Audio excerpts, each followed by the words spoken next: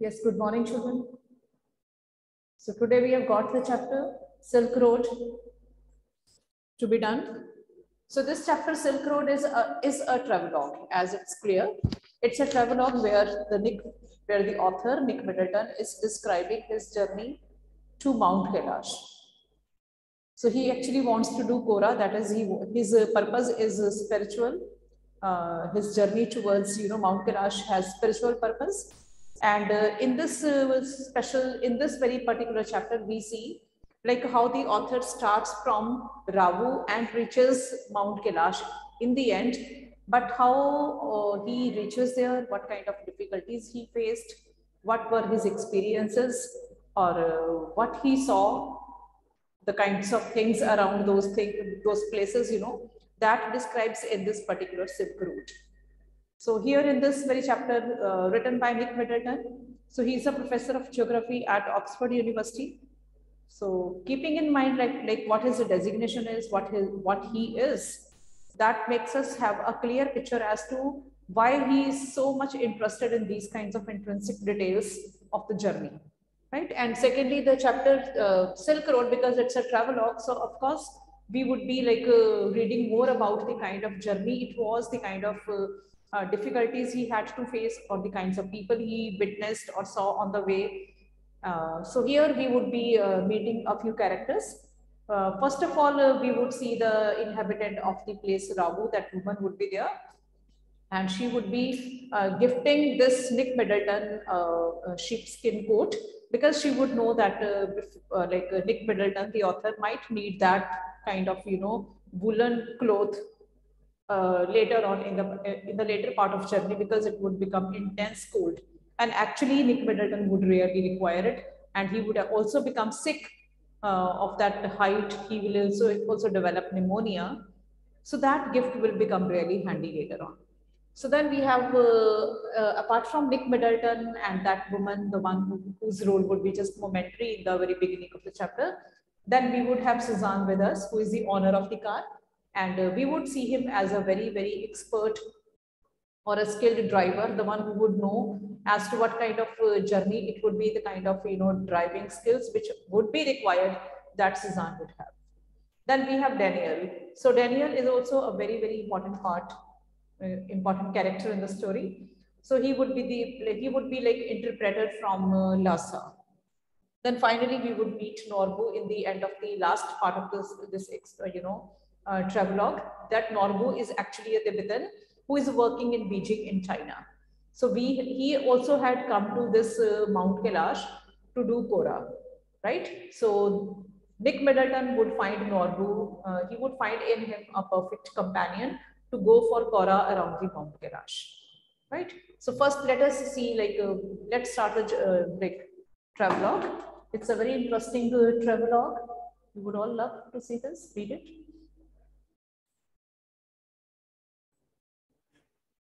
So here it is, Silk Road by Nick Middleton. A flawless half moon floated in a perfect blue sky on the morning. We said our goodbyes. So the day the narrator, the author says they started off for journey towards Mount Kailash from Ravu. At the time, half moon was floating in the perfect blue sky. Means it was a clear sky. It was clear. No, like weather was very clear, and moreover, it was still not dawn. Okay. Extended banks of the cloud, like long French loaves, glowed pink as the sun emerged to splash the distant mountain tops with a rose-tinted blush.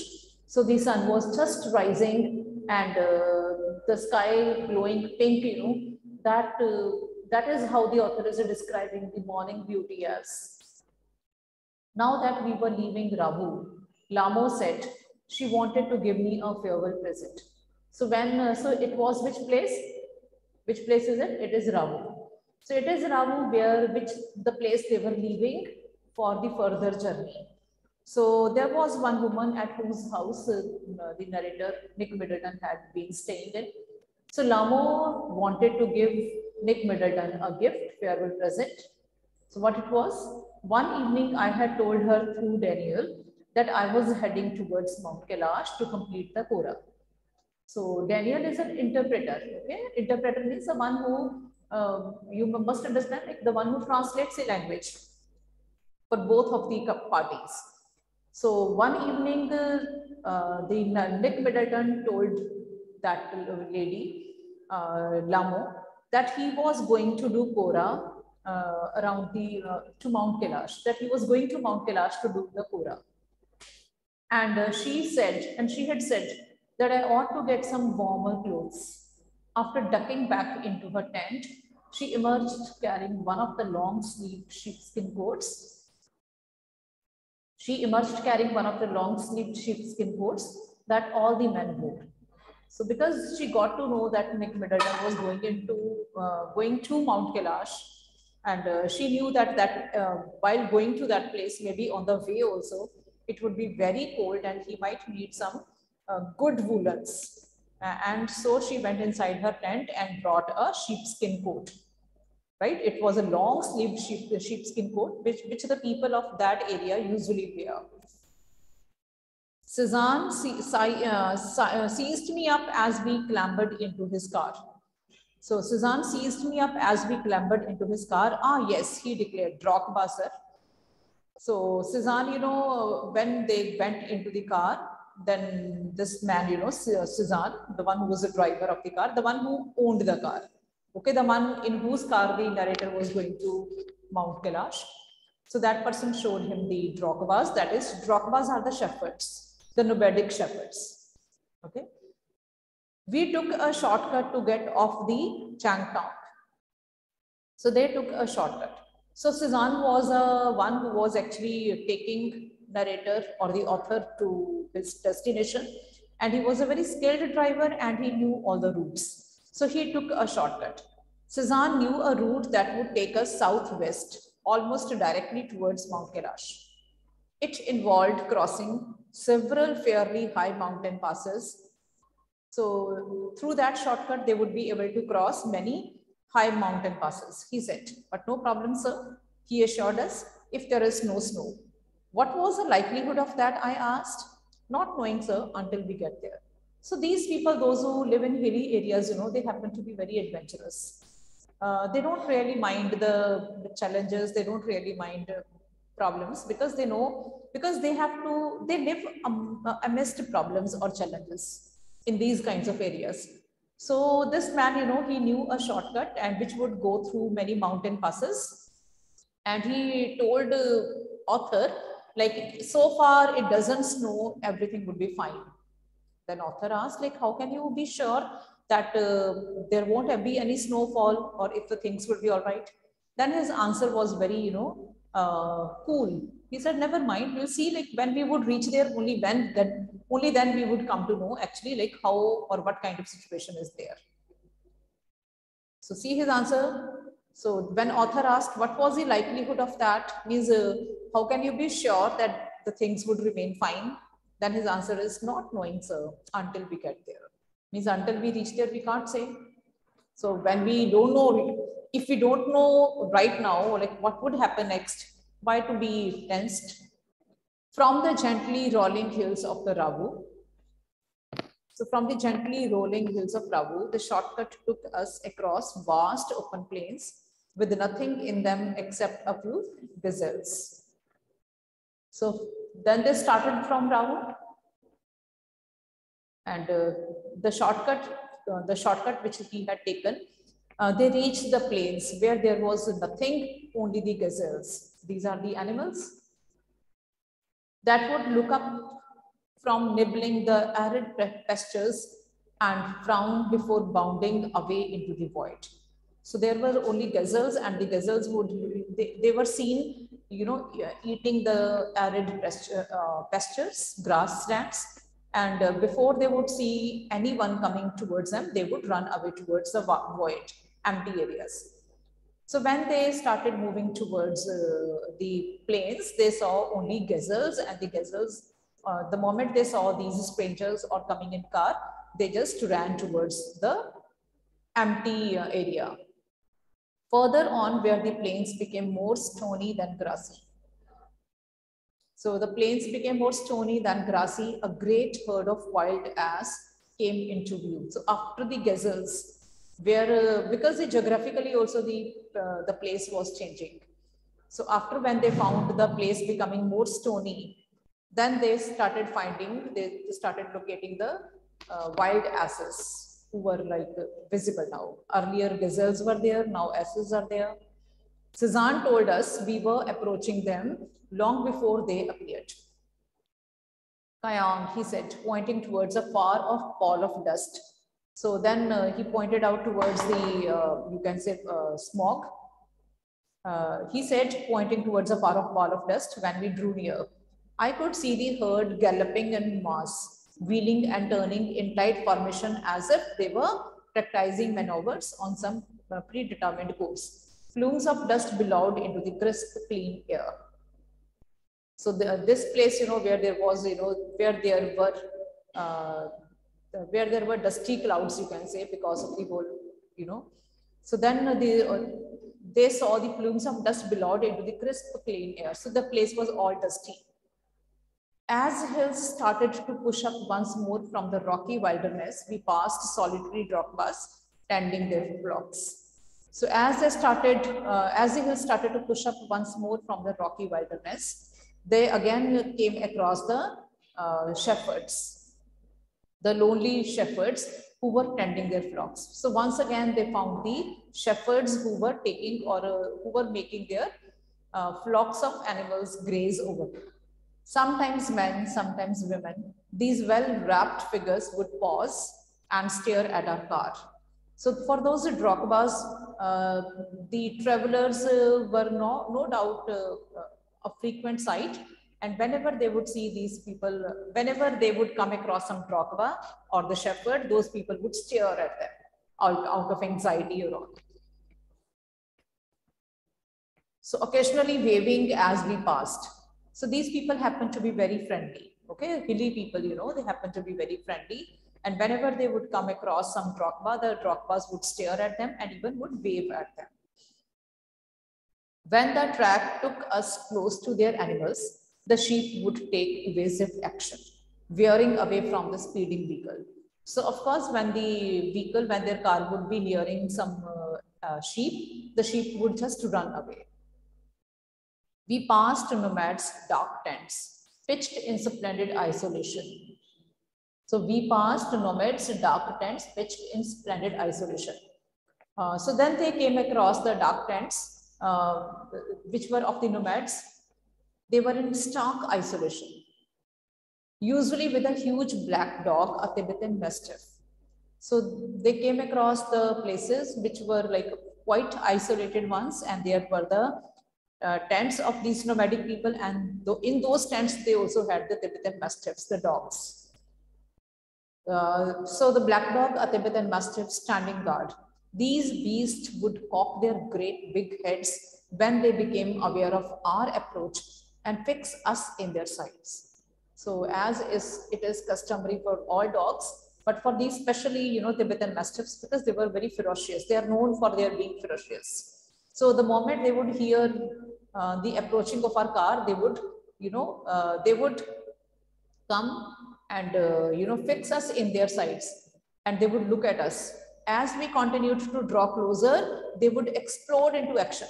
So first they would keep on looking at us, and the moment the party in car would approach them near, they would just explode into action and speeding directly towards us. Then they would attack the car in a way like a bullet from a gun, and nearly as fast. So these mastiffs, who are known for ferocity or known for their speed, for their aggressiveness, so this was quite visible now. These shaggy monsters, blacker than the darkest night, usually wore bright red collars and barked furiously with massive jaws. So the description is also there. They had massive jaws. They were called as shaggy monsters, and because of their skin, they were known to be like blacker than the darkest nights. They were completely fearless of our vehicle. Usually the animals are afraid of the vehicles like cars and all, but here these animals were not at all afraid of the cars also. shooting straight into her path, causing Cezanne to brake and swerve. So once even Cezanne had to apply sudden brakes and his car also scudded. The point is that he didn't want to hit the dogs because the dogs were fearless. They just came on the way and they might have met with an accident if Cezanne had not been careful. The dog would make chase for 100 meters or so before easing off. So before he would stop, he would chase the car for about 100 meters, having seen us off the property. So the dog would actually see off these people. He would make them run off. He would make the car go off site. Only then it would come back. It wasn't difficult to understand why ferocious Tibetan Mastiffs became popular in China's imperial courts as hunting dogs, brought along the Silk Road in ancient times as tribute from Tibet. So you can't make out like how come those Tibetan Mastiffs, like such ferocious dogs, the ones who used to be the hunting dogs of the imperial courts of China, how come they happened to reach here on the Silk Road? Actually, they were a gift of Tibet. They were given as text from Tibet to use these routes. Got it? Otherwise, these Tibetan Mastiffs, who were so ferocious, they were used as the hunting dogs for the imperial courts of China. If they were such royal dogs, if they were so important from their because of the qualities they had, then how come they happened to be there in the nomadic tents? The reason is that they were gifted by Tibet as texts. Got it? So by now we could see snow-capped mountains gathering on the horizon. So by this time the snow-capped mountains were visible. We entered a valley where the river was wide and mostly clogged with ice, brilliant white and glinting in the sunshine. So by this time, when they reached the place where the snow-capped mountains had started appearing, we entered a valley where the river was wide and mostly clogged with ice, brilliant white and glinting in the sunshine. So children, if we happen to, the words are such that we can have a clear vision of like that scene in front of us. So can we imagine a river which is fully iced, okay, totally frozen, not just frozen, like you're totally clogged with ice, which is looking brilliantly white and shining in sunshine. So right, the river which is like where water is not there but only ice, the icy sheet which is glowing. The trail hugged its bank, twisting with the meanders as we gradually gained height and the valley sides closed in. So the trail hugged its bank. So the trail, the way, it hugs its banks, and what happened? Twisting with the meanders. Meanders are the turns, sharp bends. So now there were sharp bends on the road, and slowly and gradually as they were going up, the valley sides started closing in. The valley got disappeared, and their car was swerving or moving upon the bendy roads.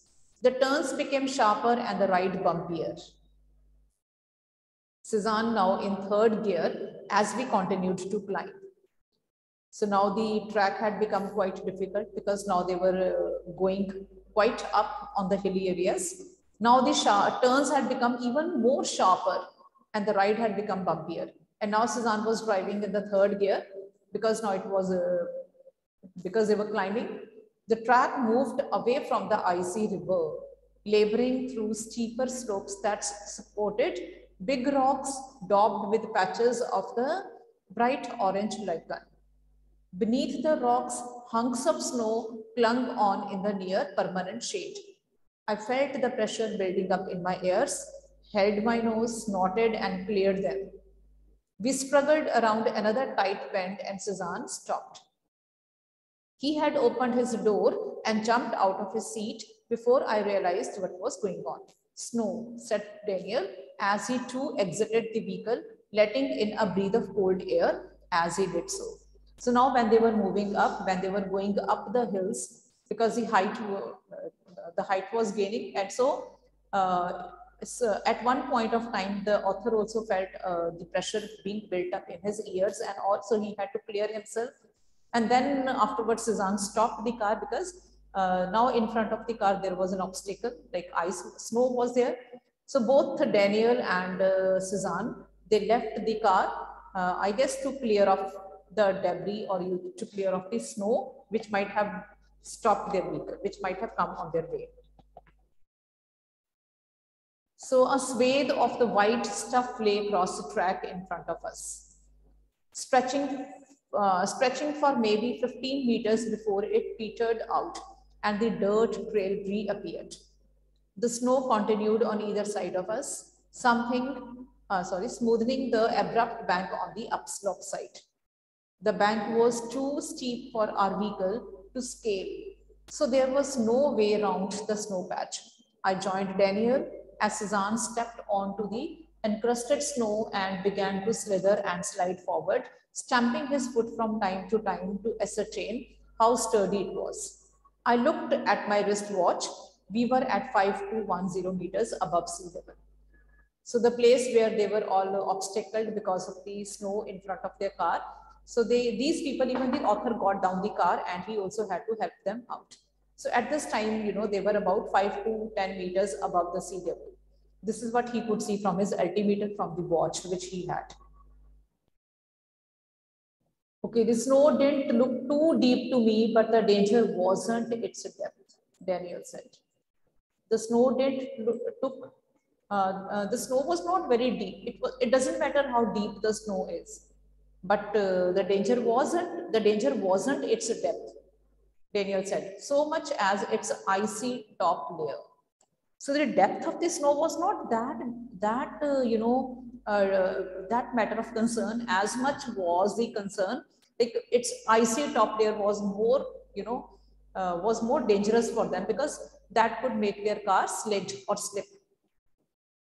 If we slip off, the car could turn over, he suggested, as we saw Suzanne grab handfuls of dirt and fling them across a frozen surface. So in order to avoid the car being slipped from that icy top layer, Suzanne picked up some dirt and all and threw it on the road. Okay, the purpose you might have been able to make out, like the purpose was to make the road become a little rough. Suzanne grabbed handfuls of dirt and flung them across the frozen surface. We both pitched in, and when the snow was spread with soil, Daniel and I stayed out of the vehicle to lighten Suzanne's load. So now these people, they put some soil on the road, that is on the icy sheet, so that the road would become a little rough. And both Daniel as well as the narrator, Nick Middleton, they didn't get into the car because they didn't want to make the load. They didn't want to put much load on the car. Daniel and I stayed out of the vehicle to lighten Suzanne's load. He backed up and drove towards the dirty snow. So he backed up and drove towards the dirty snow, eased the car onto its icy surface, and slowly drove its length without apparent difficulty. 10 minutes later, we stopped at another blockage. Not good, sir, Suzanne announced as he jumped out again to survey the scene. So now this time, Suzanne also announced that it was really a bit difficult. Okay, after 10 minutes of the drive from that place where they had cleared where they had to make the road become a bit rough, thereby flinging some soil onto it. After that, after 10 minutes, again, there was a blockage now. And this time he decided to try and drive round the snow. This time he decided to try and drive round the snow. The slope was steep and studded with major rocks. Now, what kind of way was it? It was a steep road, studded with major rocks. But somehow Suzanne negotiated them. So Suzanne was able to manage that kind of road. So we can make out like how good the driver he was. His four-wheel drive vehicle, lurching from one obstacle to next. In so doing, he cut off one of the hairpin bends, regaining the trail further up where the snow had not drifted. So while negotiating these kinds of difficult paths like steep paths which was all covered with major rocks. So he even crossed, he even, went through a hairpin bend. So hairpin bend is a very, very, very, very sharp bend. You might be knowing it. So this way, he was able to trail further and further. Okay, children, up till here is enough. Tomorrow we'll continue from page number 77. And meanwhile,